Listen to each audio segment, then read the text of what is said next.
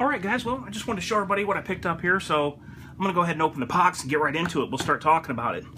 I hadn't seen one of these before, and I don't know how many batches or how many runs of these that Glock has done, but this is the Lipsy's Full Flat Dark Earth Glock. Now, this might not be something that's for everyone. A lot of people like the two-tone with the flat dark earth and the black, but for me, it's something a little unique.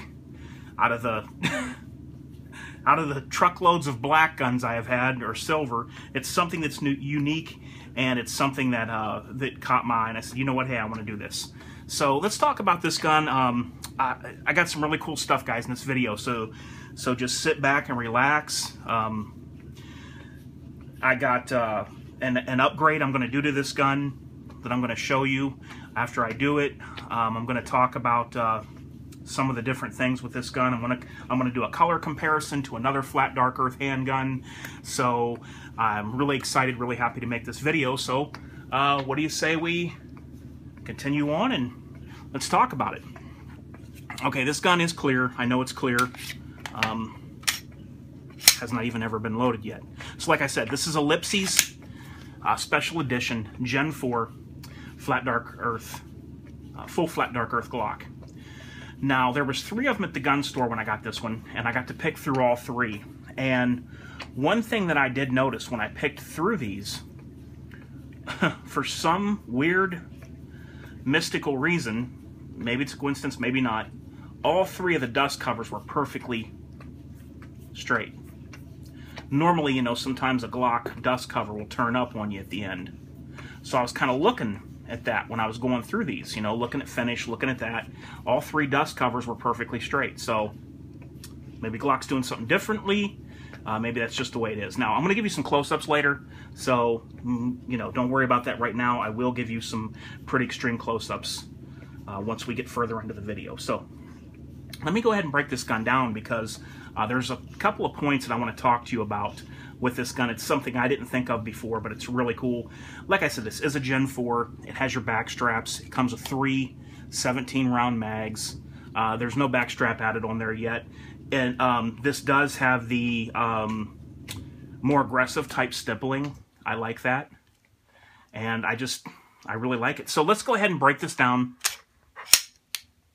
And I'm going to go over a couple of things with you that you might not have thought of or realized or anything before. Okay, first of all, if you notice how this frame is the same color on the inside, well, there's a reason for that. That's because this flat dark earth frame is not dyed or painted. This is the actual color of the polymer that Glock uses to make this polymer lower. So it's not a dyed, the raw polymer that they started with was not black, it was this flat dark earth color. So almost everybody has flat dark earth colors that vary. There's several different shades of flat dark earth.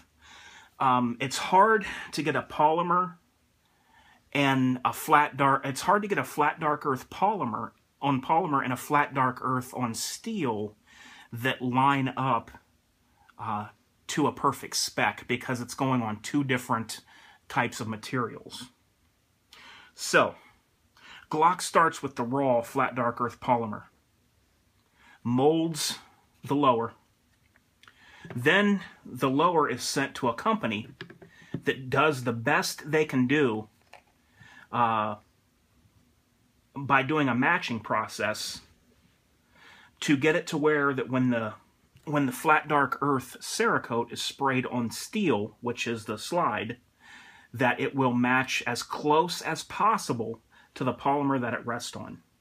Like I said, you can never Cerakote a material and have it come out to the exact color of a different material. Okay? Because this is not Cerakoted. This is raw flat dark earth polymer. But at any rate, you can't perfectly mimic it, but it's close. I will say that.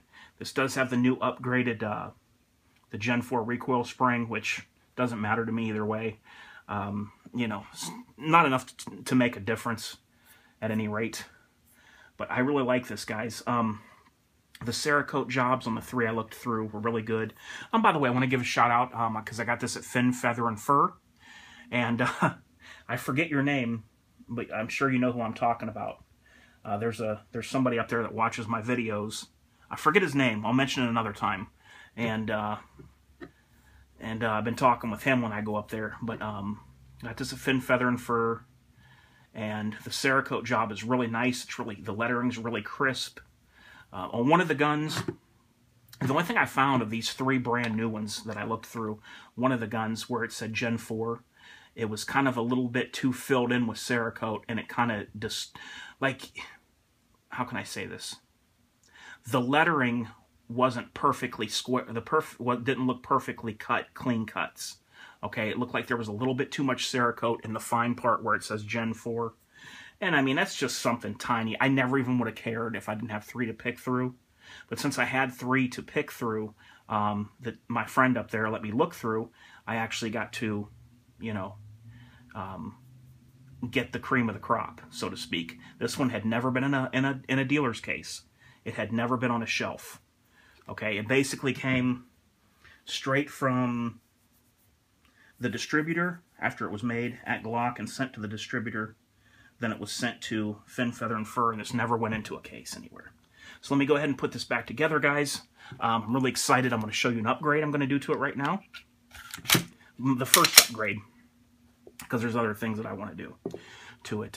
One big one is night sights, Trijicon HDs with the orange in the front, and you know, standard back with a tritium in it, but I want the orange front HDs. I think it'll really pop on this color gun. I think it's going to be so sweet, guys. I'm so excited.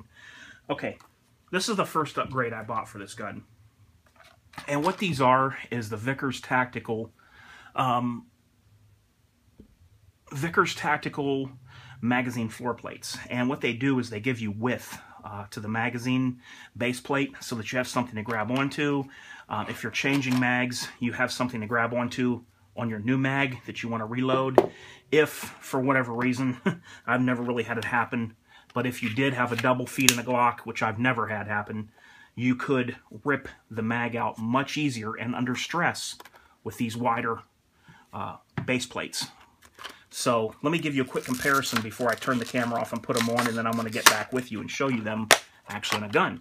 I like them, guys. And let's talk about price too real quick. These aren't bad at all. You know, a lot of stuff with this name brand stuff is expensive. 5 of these Vickers Tactical base plates are $17 to $23 shipped on eBay all day, brand new. Now they don't add any capacity, but they just add width to the magazine right here with grooved cutouts for you to get into. Now the Vickers edition Glocks have these, and that's where I got the idea from. And you can get these in black or another cut, you know, no, I think just black and tan, I think maybe OD. So basically you're just taking off the base plate, and there's a piece under there you're holding captive, and you're sliding this on. I'm going to cut the camera. I'm going to put these base plates on, and we'll take a look at it together. And I'll get you some nice, clean close-ups of this guy. Okay, guys, just a couple of minutes to get these on. No big deal at all. Very easy, very simple. I did break the rules. It says big on here, warning, to be installed by a professional gunsmith only, exclamation point. So we won't tell anyone, and I won't say anything if you won't. So here we go. Okay, so here's the Glock. Let's go ahead and let's get a mag in there. I got a couple other things to tell you guys, so stay tuned. I'm going to compare this to another flat dark earth gun. I'm going to give you close-ups. So here's what you're working with. Let me stand up and let me get you a better close-up of this right here. So any of you that are thinking about buying this, I'm going to show you what it adds to the side. Most videos of this does not show that. Let me get a little bit of light up on the occasion, on the situation. Okay, so basically, there's the extra that you're dealing with. Nothing in the front, nothing in the rear. What you're dealing with is, man, this provides a good handhold. Drop it down a little bit. Show you from this point of view. You know, I've heard someone saying that they carried their gun with this, and they They actually took sandpaper or something and smoothed this down and made it lower. It's not going to be an issue with me, I can guarantee you that. If you're going to carry this guy concealed, I don't see that as being an issue whatsoever. So there it is. Boom. So man, you really can, I mean, you can get clear up on the first knuckle and your finger on the other side. You can really, really grab. I mean, this really grabs compared to the standard base plate here. But I don't think it's too obtrusive. I mean, I don't think it sticks out too far at all. But it's it feels good. It feels grippy. The serrations, they're nice cut. They feel like they have it's almost like jimping on a knife. Like you can feel it. Very sharp, clean cut serrations on that magazine.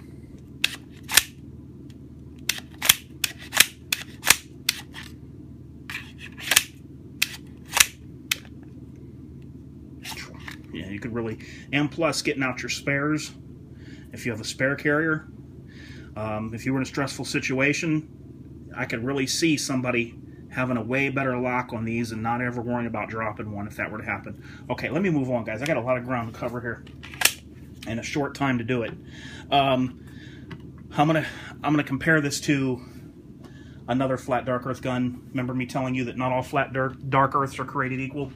Okay, so here is one Bowie custom tactical Smith & Wesson M&P. This is like fully customized out by Bowie from Bowie Tactical Concepts. I saw a video with Larry Vickers where he was showing some Glocks and they had this stippling, and he said that all his guns are done by his good friend David Bowie. I had no idea about this. It just gives me more confidence in it that Larry Vickers actually sends his gun to David Bowie to do the work on him and the stippling. So there, let's compare these two. You know what? They're actually closer than what I thought. In person, this is more of a subdued. Man, it's hard for me to explain. This Glock has more of a matte sheen to it, where this, I don't know how well it's coming in on camera, whereas this one has more of almost like going toward a semi-gloss, if that makes sense. This is more like the non-glitter flat black that Glock has. It's almost like a chalky looking FDE, and this seems to have just a hair of a sheen to it. Now it could be because this has been treated with frog lube approximately 3 to 4 times, full treatments of heating, doing the entire gun, letting it sit, wiping it down. This has probably about 700 to 750 rounds through it right now. This Bowie custom. It's got the XL or the X5L from Veridian. Sweet, sweet stuff. Loving that. But anywho, I gotta get something for this one too.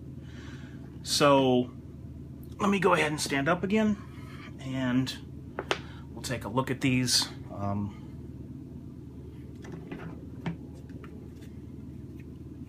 So here's the two flat dark earths. You want to compare colors. Like I said, this is the only thing I can say. The main difference I can say in person, on camera, this doesn't seem to look true to what it does in life to me. But the main thing I can say in person is it's very similar, but this is just a little bit duller. And I'm going to be honest with you. If I was to choose, I like now this is factory, the M&P, Smith & Wesson M&P. I like the flat dark earth on its slide a little more than I do the one on the Glock. Still love the Glock, but if I had to pick, it would be this one. Check out those sights, guys. Yeah, I got to show this off, right? So anywho, so there is that. The base plates, first time trying them, I'm going to give them a 5. I'm going to go ahead and give those base plates, I'll give them a 9 on a 1 to 10. I'll go ahead and give them a 9. They seem to match pretty well. They look good. They're easy to put on. What else do I need to tell or show you guys? Okay, I'm forgetting things here. Price where I got mine, if you want to know. $609 before tax for that G17 FD full FDE Lipsies. So $609 before tax, and I'm very happy with it. Oh, I know what I was going to do. I need to give you guys some close-ups. Guys, when you film and you're doing things right off the cuff, trust me, it's not as easy as just standing in front of your friend and talking to him about your new gun. So, you know, bear with me. Now I'm going to get you some nice close-ups. Hopefully they're bright and come out good. How's this? We're just going to look over the Cerakote. Look how nice and cleanly cut all the letters look. Even though they're not cut, the Cerakote was laid over top. And for those of you that don't know, Cerakote is a very, very durable, one of the most durable firearm finishes that's on the market today is Cerakote. It blows Duracoat out of the water. It can't even, Duracoat can't even be in the same contest with Cerakote.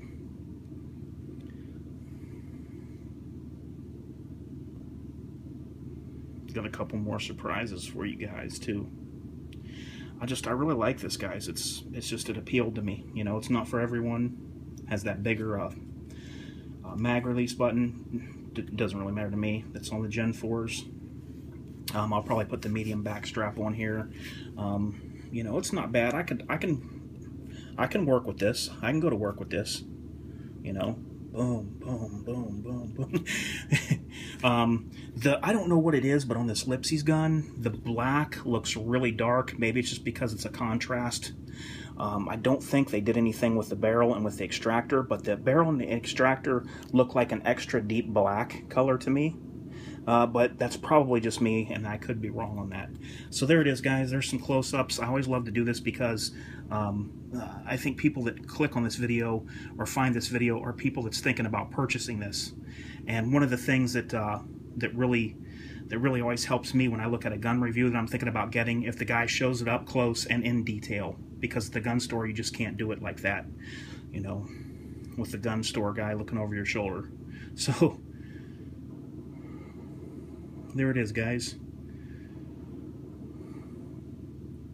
Alright, guys. Well, hey, I hope everyone has a great weekend.